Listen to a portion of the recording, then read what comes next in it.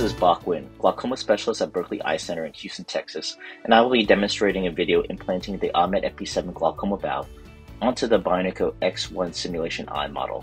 The goal of this video is to demonstrate how to safely practice and simulate certain important maneuvers of successful tube shunt surgery prior to working directly on live human eyes.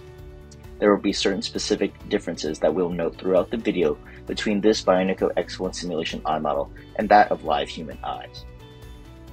Here I am using an 8/0 nylon on a TG175-8 needle to secure the tube shunt plate to the sclera 8 to 9 millimeters posterior to the limbus. It's important to note that it is most helpful to keep the simulation eye model well hydrated prior to working with it, as it will make these scleral passes easier. While nothing can be exactly the same as live human eyes, it should be noted that this eye model scleral tissue does create more resistance than actual live human sclera, and it requires more force to create these scleral passes in the simulation. I will place some additional counter traction on the model to help facilitate the scleral pass. Again, keeping the eye model hydrated will make things easier. Given the angle of my scleral pass, I sometimes find it easier just to re-grab and redirect the needle after the scleral pass to redirect the needle through the tube shunt implant eyelet. I secure this with a 2-1-1-1 knot, and I rotate the knot into the eyelet. And this is done to secure both eyelets to the sclera. I then measure the tube shunt to see how long of a track it would create in the anterior chamber, and I trim the tube to the appropriate length and create a face-up bevel with sharp Westcott scissors. I then use a 23 gauge needle to create a passageway into the anterior chamber above the iris. I then fill the anterior chamber with a cohesive viscoelastic device such as Helon. Now this is again where things will differ between the eye model and live human eyes.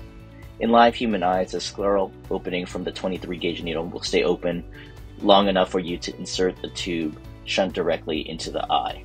However, with this model, the sclera rebounds quickly after the 23 gauge needle is withdrawn, and so I have to take a 15-degree super sharp blade to widen the opening so that I can insert the tube shunt into the anterior chamber. I then secure the tube shunt track to the sclera using a figure-of-8 suture with a 7/0 vicryl suture on the TG140-8 needle. I make 2 scleral passes, giving counter traction to aid with the pass as I done with the prior scleral passes to secure the plate.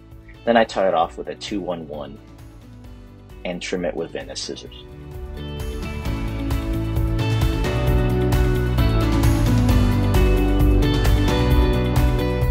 While nothing can be a perfect duplication of live human eyes, the goal of this Bioniko EX1 simulation eye model, as well as things like pig eyes and virtual surgical simulators, is to safely practice important surgical maneuvers and to make, and more importantly, correct any mistakes in a low-risk setting where there's no risk of harm to any patient. This is very important to do prior to working on live human eyes, where any mistake can potentially lead to sight-threatening complications. Prior to staffing residents and fellows on glaucoma surgery, I always insisted that my residents and fellows take the time to practice in these low-risk settings prior to working together on live cases. It is better for everyone involved. For the learner, they gain more experience and practice. For me as the attending, I am able to help focus on even more complex maneuvers now that they are more secure in their basic fundamentals. And above all, for the patient, they get an overall safer surgical experience.